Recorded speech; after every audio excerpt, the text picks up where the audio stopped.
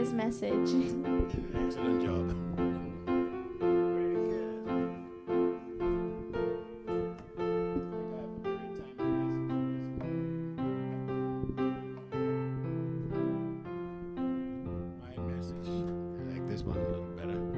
Message is on watch and pray.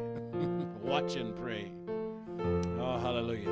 In your Bibles, the book of Matthew, chapter 26, verses 39 to 41. Matthew chapter 26, verses 39 to 41. And after going a little farther, he fell face down and prayed, saying, My Father, if it is possible, that is consistent with your will, let this cup pass from me.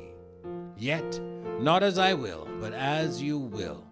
And he came to the disciples and found them sleeping, and said to Peter, So you men could not stay awake and keep watch with me for 1 hour? Keep actively watching and praying, that you may not come into temptation. The spirit is willing, but the body is weak. Now we are continuing our series on wisdom. Please be seated. On wisdom from the tabernacle of Moses. This is part 2 of the message, The Lord Speaks, with the focus being watch and pray. Watch and pray. We are continuing our series from the tabernacle of Moses, where we have been talking about the 7 keys for directional prayer. Our title being arrived at from the profound spiritual significance in the cardinal direction of the East, which actually begins in Eden, symbolically stretching all the way to the tabernacle and the temple past, and the temple that is to come, prophetically future, as detailed by the prophet Ezekiel. The entrances of them will be to the east.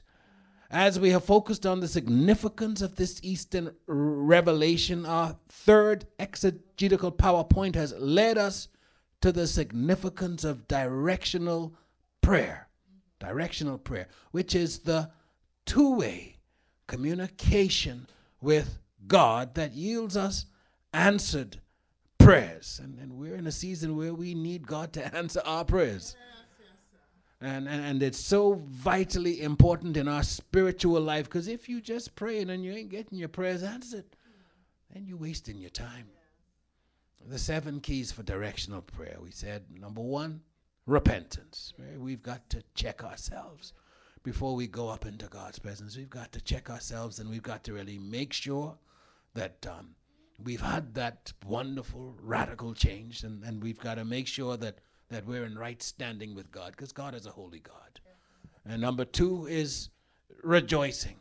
We have a peace about us. Jesus said, My peace I leave with you, my peace I give unto you, not as the world giveth I unto you. We've got to have that peace in knowing that no matter what we are going through, God's promises cannot fail. Before I pray for people, I first have to believe in the promises that I'm praying. I was sharing with some people that I've been blessed to see some of the greatest miracles take place. I don't know why or how. And I've seen from the blind eyes open, literally. I've seen God miraculously make the deaf hear. I've seen God cause tumors to drop. It's amazing where people's minds be.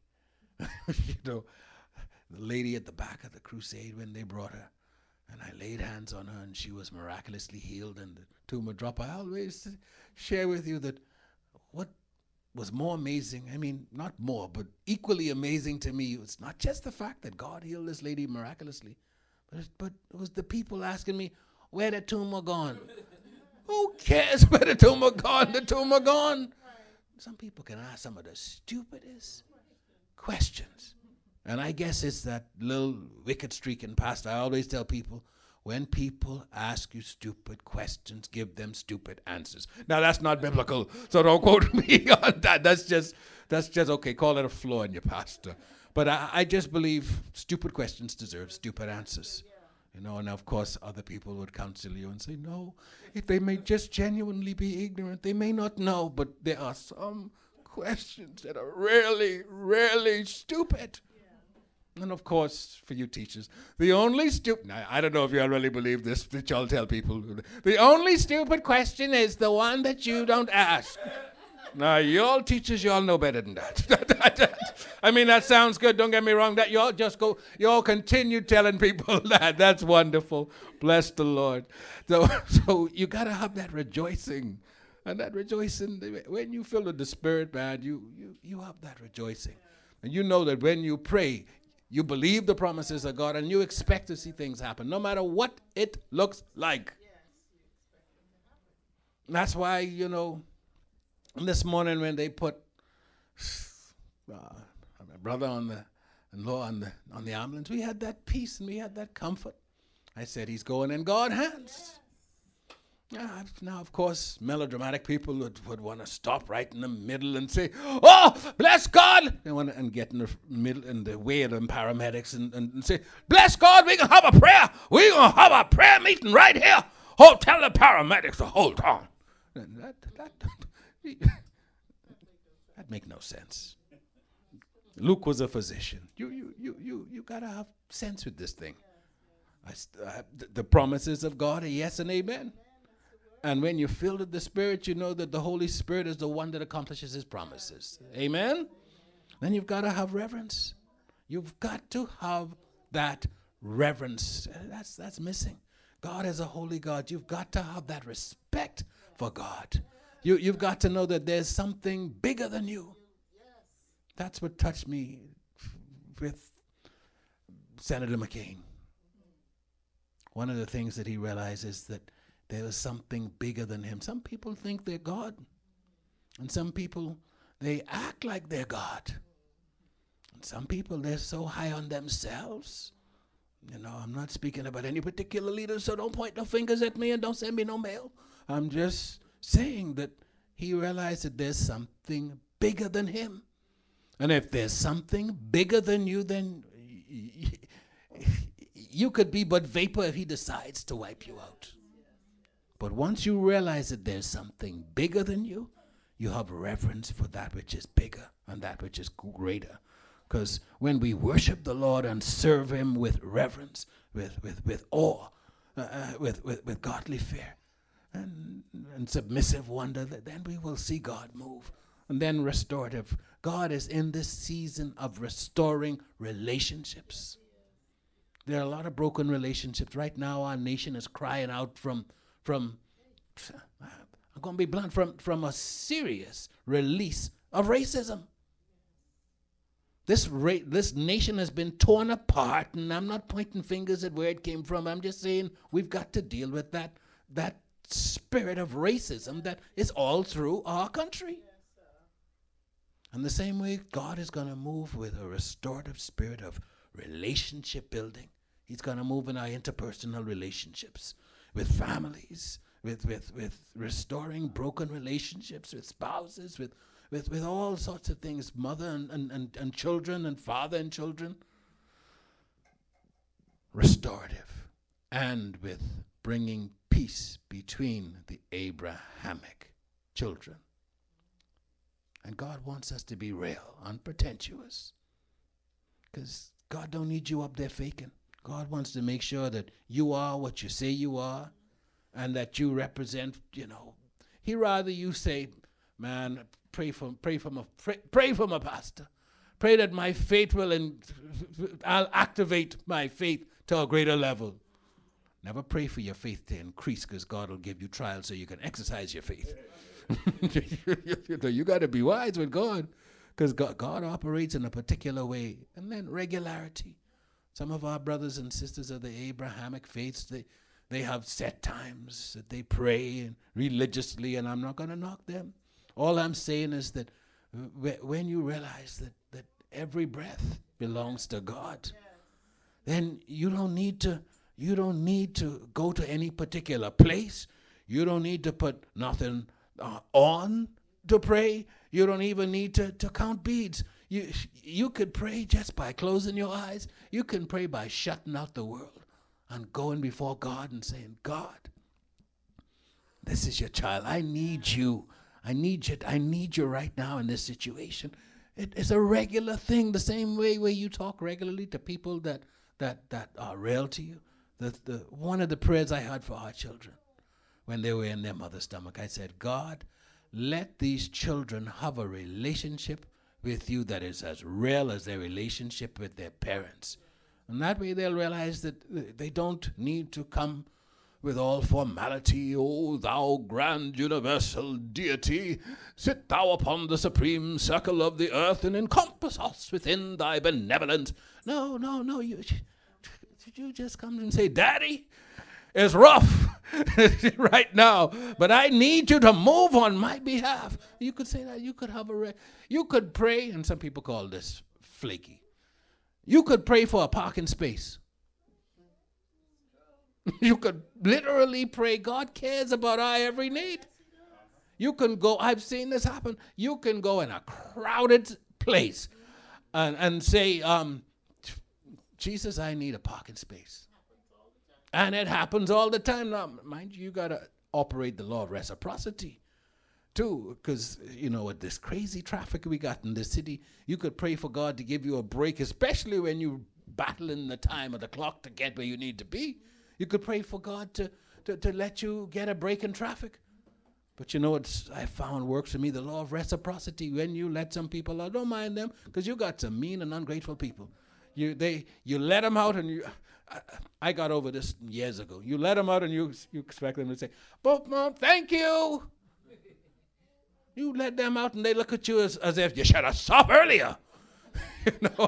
And God delivered me from anger in traffic, because that used to really tick me off. I'd say, my God, I stop, and the people behind me probably cussing. I stop, and they just do like you had to do that anyway because I'm here. That could really get you goat. And then of course responsive. That's where we are this morning. Two-way street. God wants to answer back. Wait on him. As we have focused on the 7th point, which is responsive prayer, we've gone to Gethsemane at the point right after Christ had finished those agonizing moments there, speaking with his Father over the supremacy of his will, and left the seclusion of that spot and that spiritual place. And he came to the disciples and he found them sleeping. And he said to Peter, so you men could not stay awake and keep watch with me for 1 hour? Keep actively watching and praying that you may not come into temptation. The spirit is willing, but the body is weak. Sister Army, get ready to read for me Jeremiah chapter 29, verses 11 to 13. Jeremiah chapter 29, verses 11 to 13. Now, in the first part of this message, we have focused on the importance of making sure that what we are praying is truly God's will for our life, because it's so much better to be in his perfect will, because when we allow ourselves to be in his permissive will, what he permits, not what is his ideal will, when we allow ourselves to be in his permissive will, we will not reap the full blessing that God, through his infinite wisdom, has decreed to occur on our behalf, as God revealed to us through the prophet Jeremiah. Sister Omi. Jeremiah 29, 11 to 13. I'm reading from the Amplified Version. Amen. For I know the plans and the thoughts that I have for you, says the Lord, plans for peace and well-being and not for disaster, to give you a future and a hope. Then you will call on me, and you will come and pray to me, and I will hear your voice, and I will listen to you. Then with a deep longing, you will seek me and require me as a vital necessity, and you will find me when you search for me with all your heart. And after going a little further, he, Yeshua, fell face down and prayed, saying, My Father, if it is possible, that is consistent with your will, let this cup pass from me. Yet not as I will, but as you will. In the first part of my message, we focused on the cup that Christ in his humanity and with the exercise of his own will asked for the Father to let pass from him. Christ cried out in agony, the tears of his humanity, but quickly reasoned within himself and made his question into a rhetorical one that answers itself, yet not as I will, but as you will. That cup represents our being strengthened to be overcomers when we are going through these times of challenge, regardless of what valley or shadow they cast, and are being strong enough to yield to the sovereignty of a good God, because God is a good God, that in his omniscience is all wisdom, and with his omnibenevolent, all good nature, has plans for our peace and plans for our well-being and not for our disaster. It makes no difference what you face. It may seem like a disaster, but God does not plan for our disaster. He has plans to give us a future and a hope. Amen? So we have covered the following three very important points under responsive prayer. Number one, we have to make sure that what we are praying is really God's will for our life. We have to make sure that what we are praying is really God's will for our life. Number two, our prayer must line up with God's word. Our prayer must line up with God's word. Because as John 15:7 tells us, if you abide in me and my word abides in you, ask whatever you wish and it will be done for you. So for this to happen, for us to see this happen, our prayers must line up with God's word. Amen? And point number three, we cannot pray with wrong motives. So many people pray with their own agenda, not God's agenda. We cannot pray with wrong motives. We've got to remove self out of the equation. We've got to say, Father, what is your will? Now, sometimes when we ask God what his will is, it could get a little scary. But we still have got to trust in an omnibenevolent and all good God, that whatever his will is, that the steps of a righteous man will be ordered by the Lord, and that God has an excellent plan for us beyond our expectation. Amen? James 4:3 tells us, this is from the Amplified, you ask God for something and do not receive it because you ask with wrong motives, out of selfishness or with an unrighteous agenda. It's like praying. See how I can put this. It's like praying for God to put wrong people in the right position. Whatever that right position is, or whoever the wrong person is. That is outside of God's will. You can't mix and dabble this with that. The Bible is not a multiple choice experience. You cannot have wrong motives. So that when you get what you want, you may spend it on your hedonistic desires. A lot of people, they ask God to make them rich so they could live large. Robin Leach just died. We used to love to watch him. It's not lifestyles of the rich and famous. It's not a sin to have wealth and to be rich. But if you've got your agenda to be rich just so you could live large and just so you can zip around in jets and say, this is all for the kingdom, brother. That's the wrong motive. I don't care who it is. But if you see currency, it's a trick with currency. Currency has to flow just like current. God will get it to you if God can get it through you. If you then ask God to bless you so you can be a blessing, then that's the right motive.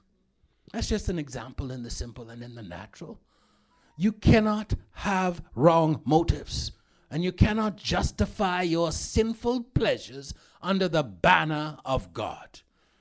Now, my fourth point under responsive prayer that also comes from the Garden of Gethsemane, which means oil press, is the phrase that Christ admonished his disciples to do on several occasions, even in addition to Gethsemane, and that is to watch and pray. Watch and pray. That's a loaded statement. And I can tell you it's going to be a two-part. I'm going to handle the first part this Sunday.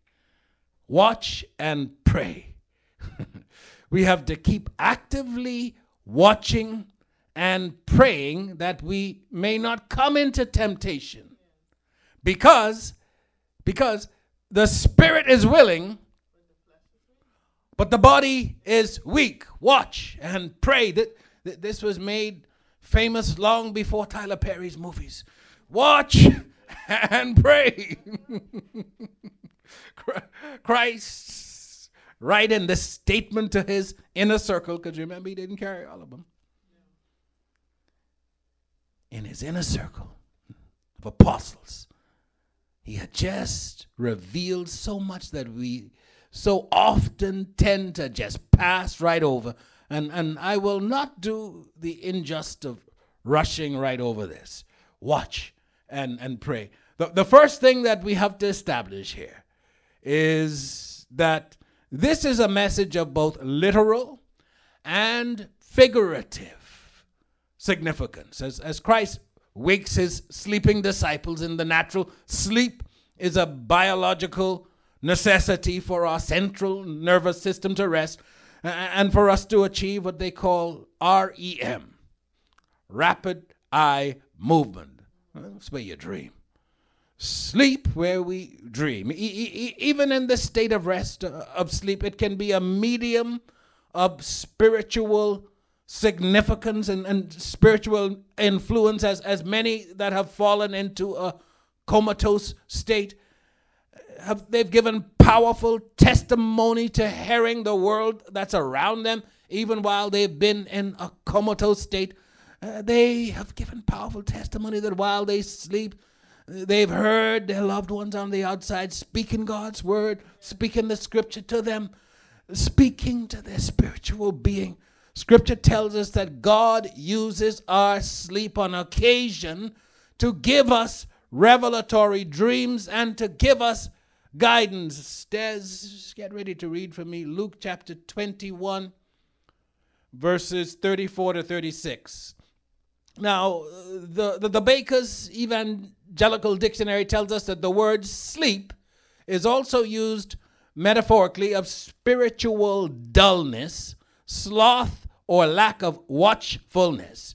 Yeshua, Jesus, took Peter, James, and John with him to the Garden of Gethsemane, with the significance of their role being one for the body of Christ to be watchmen. for the significance of the prophetic hour, as we see that he used this same phrase earlier in his ministry in a context that really expounds our role as watchmen. There's Luke chapter 21, verses 34 to 36. Be on your guard, so that your hearts are not weighed down and depressed with the giddiness of the debauchery and the nausea of self-indulgence and the worldly worries of life. And then that day, when the Messiah returns, will not come on you suddenly like a trap. For it will come upon you, those who live in the face of the earth. But keep alert at all times. Be attentive and ready, praying that you may have the strength and the ability to be found worthy and to escape all these things that are going to take place and to stand in the presence of the Son of Man at his coming. Watch and pray. Christ's warning here is very clear and needs no great expounding. He wants us to stop being worldly, to stop being self-indulgent believers that are so caught up with the worries and pleasures of this life that we would even miss him when he comes, because he's coming back, saints. We have to be committed, saints, not sometimey or wishy-washy. Thank God for everyone that's here this morning. But people, we live in a world now where people think that they can just pop into church. Let me just give God a little visit. God ain't, if I was to, when I was driving here this morning, I said, they'd probably cast pastor out of honorable circles, but I'm sure God at some point in times would like to play a song to the church from the world called Part-Time Lover. God ain't looking for part-time lovers. The same way we don't want part-time lovers. God ain't looking for no part-time lovers where you just, well, I got nothing better to do. Oh, God, I got to go to church. I'm tired. Some people, they just think they can just pop and do God a favor. They don't realize who they serve. That's why I say reverence. If you really, really know who you serve and what he can do, we wouldn't have part-time lovers. And he came to the disciples and found them sleeping and said to Peter, so you men could not stay awake and keep watch with me for 1 hour. My God.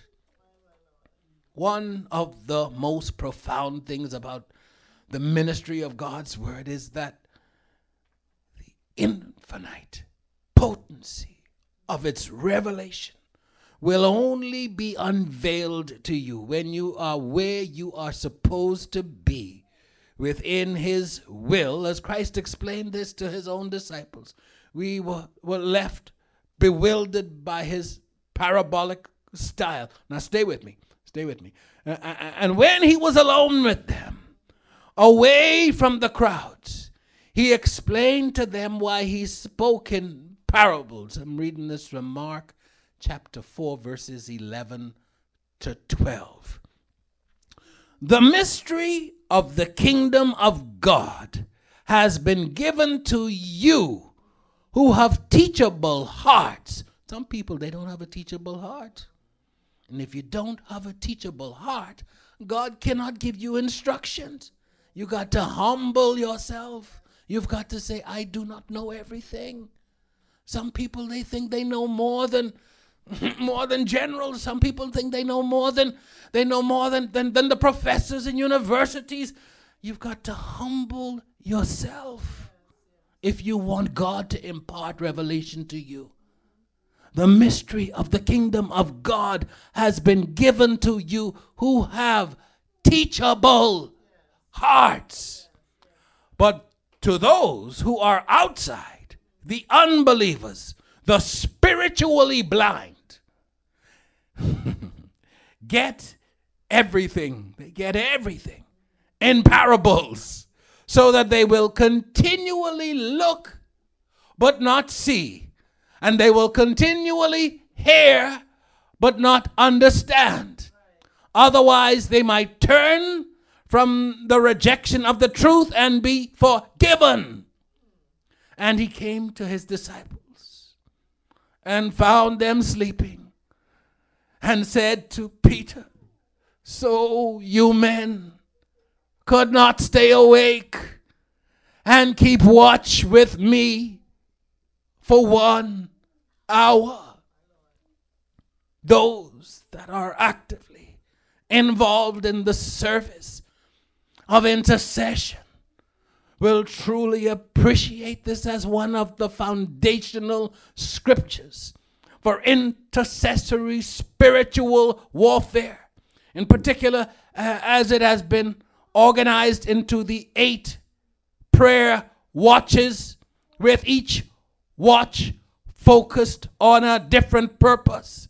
You see, in Yeshua's time, the natural mind would think that the purpose for the prayer in the garden would only have been for Christ and his disciples to once again evade their pursuers, and that was why Simon Peter, he chopped off Malchus's ear after Judas betrayed Jesus. But the real focus of intercession was not found in the natural.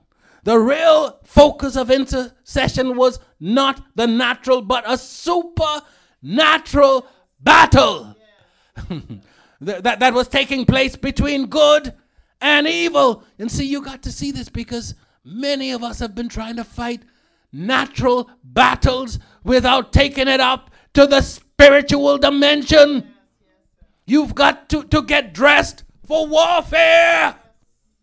When it starts to get rough, it's because God's purpose is starting to be fulfilled. And you're going to have to fight hell and its demons sometimes. As Satan made another visit to tempt the Lord, the first recorded one being in the Judean desert, as Matthew 4 verses 1 to 2 tells us that Jesus was led by the Holy Spirit into the wilderness. This is the Judean desert, to be tempted by the devil. After he had gone without food for 40 days and 40 nights, he became hungry. I need a reader. Get ready to read for me Ephesians chapter 5 verses 14 to 16. Ephesians 5, 14 to 16. Now, unless we get the right focus and discernment in our prayer life and intercession, we will always fall asleep with spiritual dullness, sloth. In other words, feel a reluctance to do it or want to make a genuine effort, because intercession a lot of people are not called to be intercessors. It's a discipline. We will always lack the watchfulness that God desires unless we get the right focus and discernment in our prayer life, and it'll make no difference how often or early you pray. All things become visible when they are exposed by the light of God's precepts, for it is light that makes everything visible. Ephesians chapter 5 verses 14 to 16. Wherefore he saith, Awake, thou that sleepest, and arise from the dead, and Christ shall give thee light. See then that ye walk circumspectly, not as fools, but as wise, redeeming the time, because the days are evil. So the real focus of intercession was not the natural, but a supernatural battle that was taking place between good and evil. Christ took Peter, James, and John with him to a place named Gethsemane, and as the Living Bible puts it, he began to be filled with horror and deepest distress. Mark 14:33-35. He took Peter, James, and John with him and began to be filled with horror and deepest distress. And he said to them, my soul is crushed by sorrow to the point of death. Stay here and watch with me. He went on a little further and fell to the ground and prayed that if it were possible, the awful hour awaiting him might never come.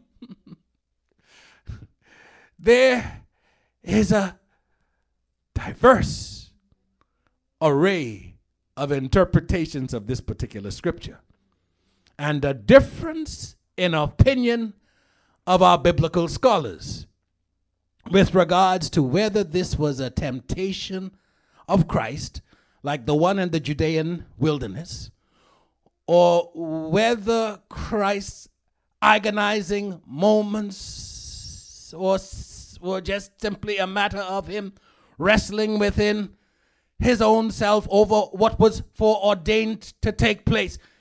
Here we have the only begotten Son of God and the Son of Man existing in hypostatic union, which is the theological term for his dual nature. He was fully God and he was fully man.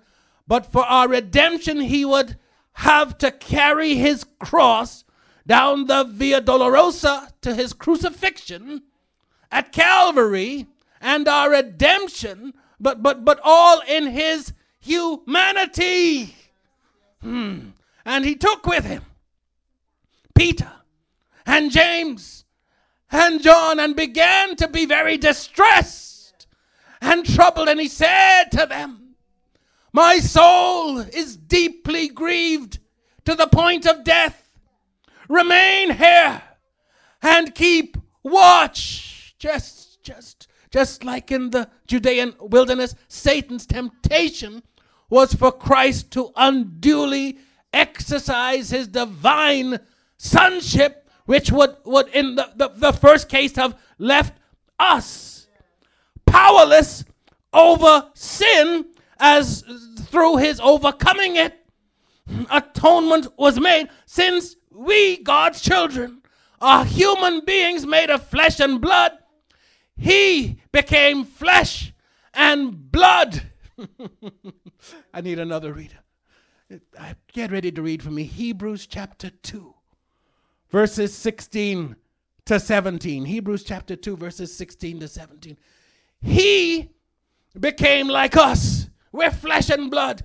He became flesh and blood by being born into a human form. He was conceived by the Holy Ghost and born of the Virgin Mary. Amen. For only as a human being could he die, and in dying then break the power of the devil, who had the power of death. Oh, death, where is thy sting? Oh, grave, where is thy victory? Because God, the Almighty, broke the power of death, hell, and the grave by being born of the Virgin Mary, and by coming in the flesh, and by being victorious. Hebrews. As we all know, he, Christ, does not take hold of the fallen angels. That's the Amplified. To give them a helping hand. But he does take hold of the fallen descendants of Abraham, extending to them his hand of deliverance. Therefore, it was essential that he had to be made like his brothers. All right. mankind Yes. in every respect, so that he might, by experience, become a merciful and faithful high priest in things related to God, to make atonement, propitiation for the people's sin, thereby wiping away the sin, satisfying divine justice, and providing a way of reconciliation between God and mankind. Oh, you ought to give God the glory. Because God has made a way when there seemed to be no way. He is the bridge. Oh, I thank God for Jesus. So the real focus of intercession is not the natural, but a supernatural battle that is taking place between good and evil.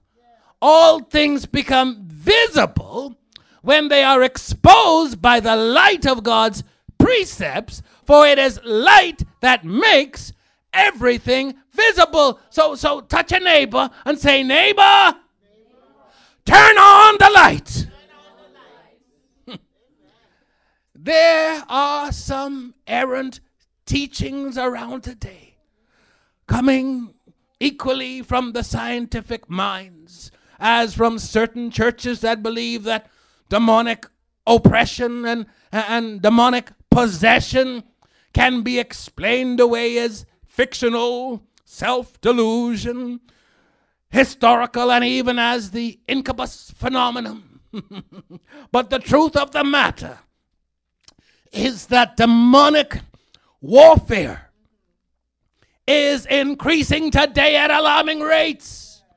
And intellectuals and scientists, they will all be powerless to do anything about it before you can even get to that point. Saints, we must be sober. We must be watchful. As 1 Peter 5:8 puts it, our adversary, the devil, prowls around like a roaring lion, seeking someone to devour. I always tell people, I add my little Bahamian version, I say, but Jesus done knock out all his teeth.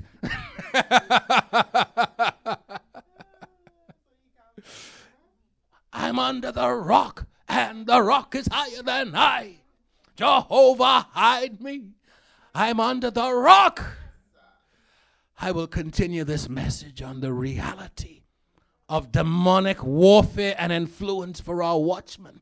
But this morning I want to end with praying that the light of God's precepts will make all things visible for us with regards to what we are facing and with regards to what we are fighting. Whether it be the demonic influence or possession of other people in our lives, because let's face it, we live in a world now where we got some demon-filled people in our lives. As 2 Corinthians, or even in your situations, as 2 Corinthians 2:11 tells us that Satan can only take advantage of us if we are ignorant to his devices, which means his weapons and his schemes. So we got to turn on the light. That's what I'm going to be talking about next in my next message. And so get ready for spiritual warfare. My prayer, though, this morning is that the light of God's precepts will make all things visible for us with regards to what we are facing and fighting with, because the real focus of intercession is not the natural, but the supernatural battle. The real focus is it's easy to come and pray, we know, in the natural, because some people, they have the most eloquent words. And trust me, I've come from the Episcopalian church. They have the most eloquent words, but let me tell you something. When you really get busy fighting and chasing demons, You don't have time to be all polite. Pardon me. You don't have time to tell the demon. It would be immediately mandatory for you to expel thyself. You ain't got time for that. You only thing you got time to do is lay hands and speak. And what you do when you fight in warfare, I'm going to teach you some stuff. Next message is you lay hands. The battle is eye to eye.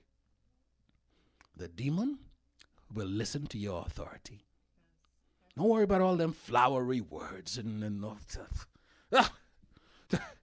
You lay hands, you take authority, and you cast that bugger out. And Pastor did not curse. Bugger is not a bad word. Some people out there, they so flaky, you know. They, oh my God, he said bugger.